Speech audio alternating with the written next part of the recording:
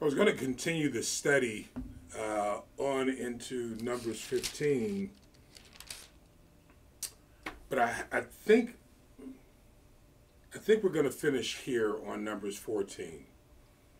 I didn't bother to do much of a study because this is really a carryover from the last video, and we have to see here's the challenge. If you don't see yourself in the scripture, in the words of God, then you'll miss this as just stories being told. I see myself in this. In seeing myself, I see the mistakes that I make. I see the mistakes that I've made. I'm able to pass along to the next generation, my grandchildren, my brothers and sisters in Kenya, and whomever else this helps. God bless you. We're on a journey from Genesis to Revelation. First thing you have to do is take personal responsibility for yourself, for your own learning, without projecting onto someone else and their experience. You have to really reflect on your own experiences. I have gotten involved with other people's projects to come in as the expert because I've done certain things. Maybe it's because, I don't know, I've started a church or two. Or let's put it as simply as possible. I've been part of starting churches. I was not the lead pastor. I come in as the executive pastor. I've done that a couple of times. Nothing major, small churches. But I still have the experiences. I've gotten my real estate license, pest control licenses, insurance licenses, securities licenses. I have written a couple of books, nothing great. I've started, ministry out of the country. I've done the best I could to do things, move my ideas forward. Run across a lot of experiences. Some of you would call that failure. I call it experience. I have these experiences so that I can pass these experiences forward to the next generation, because I may not get all the way to my overall vision. And in fact, if you have a big enough vision, chances are you won't get there. I mean, as far as your vision goes. Because the vision of God is, I think, usually larger than yourself. Just my thinking. My goals I should be able to accomplish. And I've accomplished some goals. I'm sitting right in the middle of a goal I accomplished, starting an insurance company, starting a consulting practice. I've made some money at it. I have not made millions at it. I've made thousands. I would love to make millions at it.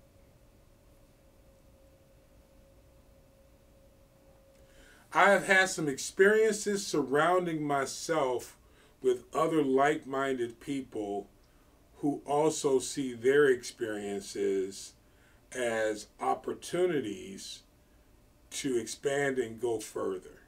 Because if you take the experiences, say, of a David who ran into the jungle poor, who had a rich friend named Jonathan, whose father maybe admired him but didn't like him. And let's just say this young man running for his life from a king who had been anointed king ended up losing his anointing while chasing down a young man by the name of David. Let's just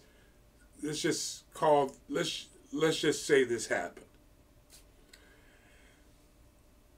he really didn't start experiencing any kind of success until there were other people who also had some experiences. Let's just say there were 50 men, women, children, that sort of thing,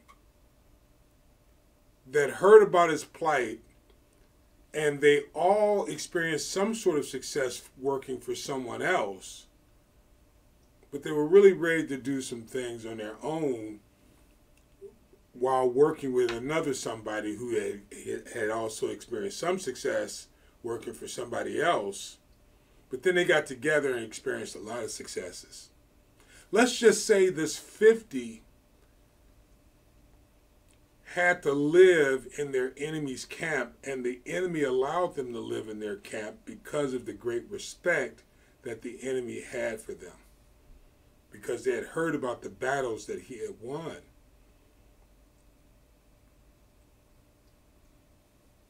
Let's just say the same thing happened to a young man named Joseph, who went to live in Egypt because Pharaoh had heard about the battles that. Let's just say that this is just the pattern of things. One of the first things we have to do then is stop looking down on other people's experiences. And maybe see the opportunities that are running to us.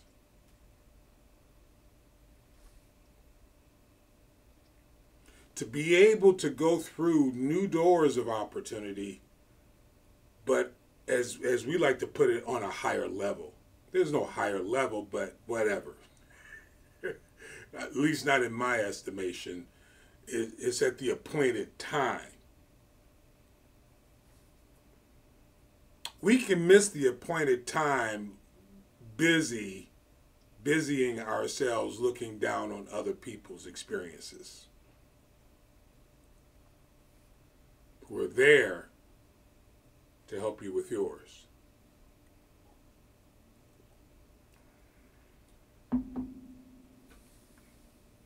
In Numbers chapter 14, you have such a thing happening here as well. Some of the things I told you about hasn't happened, but we're going there. We're going there. We're not there yet. But these are time-tested patterns that if you're not willing to look at yourself and you're busy looking at other people, you won't realize it's you. It's you. I realize it's me. In Numbers 14, there's the same situation where you have all these people that have enjoyed the fruits of the experiences of Moses. This man that at 40 years old left Egypt because of a thing that he did that should have put him in fact, he should have lost his life. And he went running away into what some would call a foreign land, which in actuality it was still his family's land, just his uncle, generations before, and went and trained somewhere else, came back, and was sharing his experiences with these people at a very late stage in the game age of 83 years old, and was walking these people into the promised land while even his brother and his sister were questioning him, his own family members, helping these people get to a certain place where they can enjoy the fruits of winning what God had promised them generations in the past. But they were unfamiliar with history. There was no education.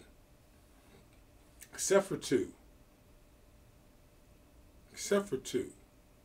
Joshua or Oshea of Ephraim, who come from the loins of Joseph himself, second youngest to Jacob. And so we know where he got his education from.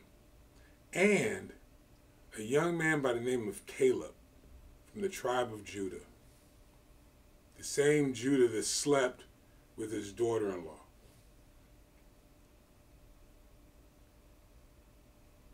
She had a baby.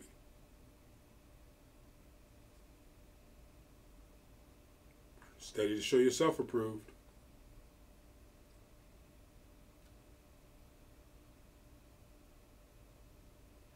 Dinah, which was Joseph's sister, had a baby as well. She was raped. And a man from Shechem, actually his name was Shechem, raped her. And so the baby was left at the gate of Egypt by Jacob. Joseph married that woman that was the child that became his wife, and they had 2 children. And as Joseph passed on, those 2 children grew. They were adopted before he passed on into the tribes of Jacob. This is moving forward. And these are all challenges, and these are all experiences. Well, here we are at Numbers 14 with this rat-a-tat-tat group of people, tribes, now recognizing their forefathers under their tribal names, and these young princes, some understood their history, some didn't. It's time for them to go into the promised land. So Moses, the old guy, sends the spies into the land, a group of 12. 2 come back with an excellent report and an opinion they probably should have kept to themselves, but I digress. The other 10 didn't come back with a report. The other 10 came back with an opinion. It was too hard. The land was too good. The cities were too fortified. The people were too strong. The land was too healthy. As though they wanted to take over a decrepit land. And Jacob and Caleb said, the land is good for us. God has prepared it for us. He's gone before us. We can take the land. And they've made the collective decision that they can't do it. God the Father is astonished. I truly mean that. Because he asked Moses, he said, how long will these people,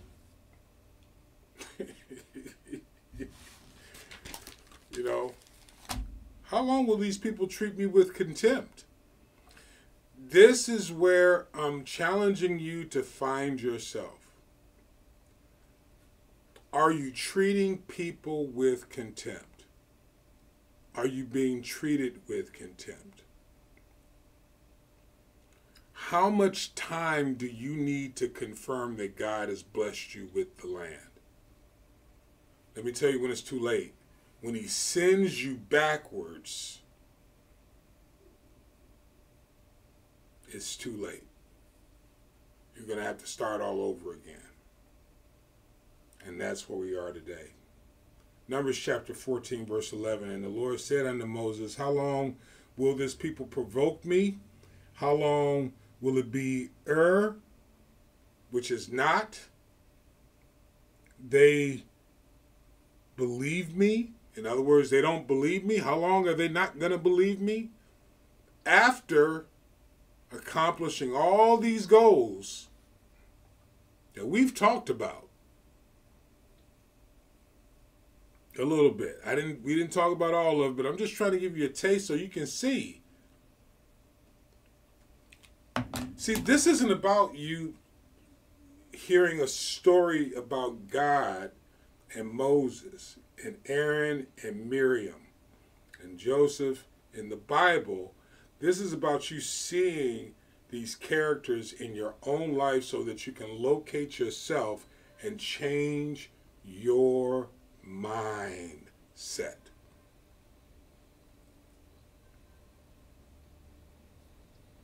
In the year 2024, one of the biggest challenges is we have a bunch of people who are trying to change the world system instead of trying to enjoy the kingdom of God.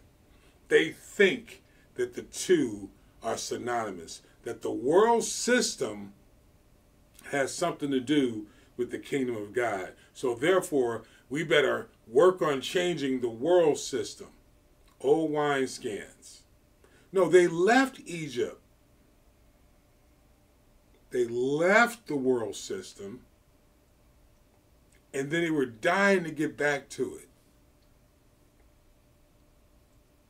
Literally. Because they didn't want to take the opportunity to move forward in the kingdom of God. Even though Jesus was showing them, the Lord was showing them, because y'all want to hear Lord, Jesus was showing them through the hand of Moses the work that it took to get to the promised land. And they didn't want to go because they didn't believe. How long will they provoke me with all the miracles that I've been showing them before their time, during their time, even now? So this is the conclusion that was drawn in Numbers 14, chapter 14, verse 22. We'll start, but we won't stay there. And this is what he says: because all those men which have seen my glory and my miracles which I did in Egypt and in the wilderness, and have tempted me now these 10 times, have I not hearkened to my and have not hearkened to my voice, surely they shall not see the land which I swear unto the fathers, neither shall any of them that provoked me see it. So the majority of the 12 tribes did not see it, save Caleb and Joshua. Their tribes. Judah, which the Jewish people claim, but you forgot about Ephraim, which I personally believe is the Jewish people.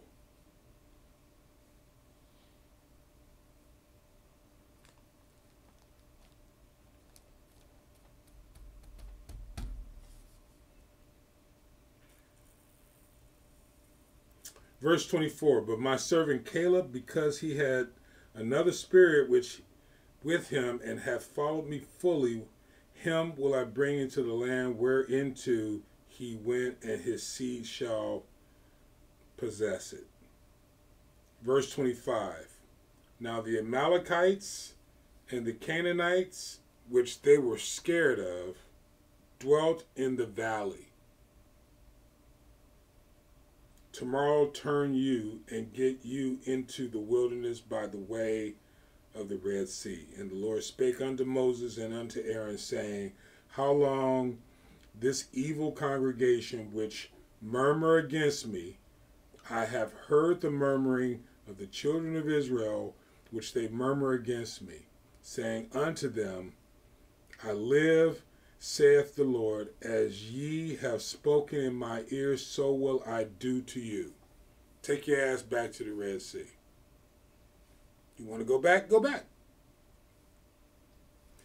It was after this that God started all over again in Numbers chapter 15, all the way back to the beginning He went all the way back to Leviticus chapter 1 with the law of the offerings.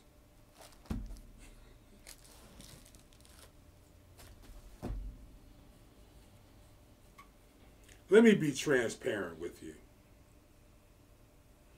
I have definitely been recently one of those that said, Lord,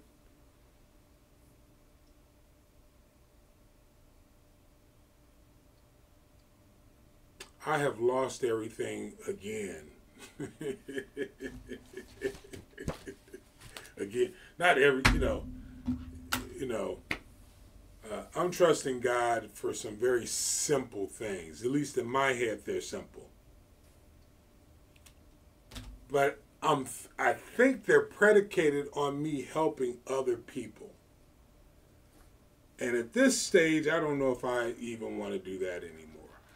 Being very transparent with you on April the 2nd, 2024. Because when you have to deal with stiff-necked people, in particular those who say they want to do something extraordinary, but are really comfortable with their ordinary, and you come in to add your value, and they tell you that you don't have enough value. I've been told this over and over and over and over again.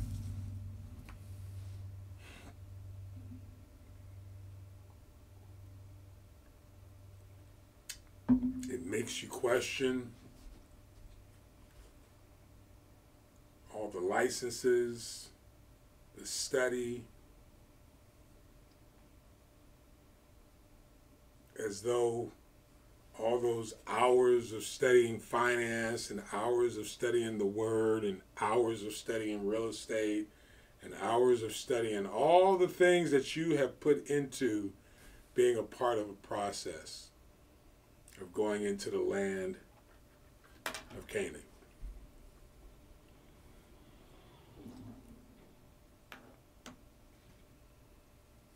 You've done the best you could. This is me speaking. Possibly from my flesh. I think it's from my spirit, though. You've done the best you possibly could to prepare yourself to be worthy, if you will, to add value to other people so that you can do extraordinary things. Read books, listen to audible books, to be a part of something extraordinary. With the understanding that I did not come from the background where I went to an Ivy League school and joined Skull and Bones, the Masons, the Qs, the Alphas, the Divine Nine. So I don't have a network of people that I grew up with. And years ago, came to California to raise a kid who's no longer a kid. Now lives in Texas with her fiance and her 3 kids. My other son is going to Nepal. My other son lives in Japan. I've had a full life up to this point. So I have no complaints. Legacy set. Accomplished some goals. Happy with the things that I've done. If I was to die today, I've done pretty good. All that means nothing to people who say they want to make it to Canaan.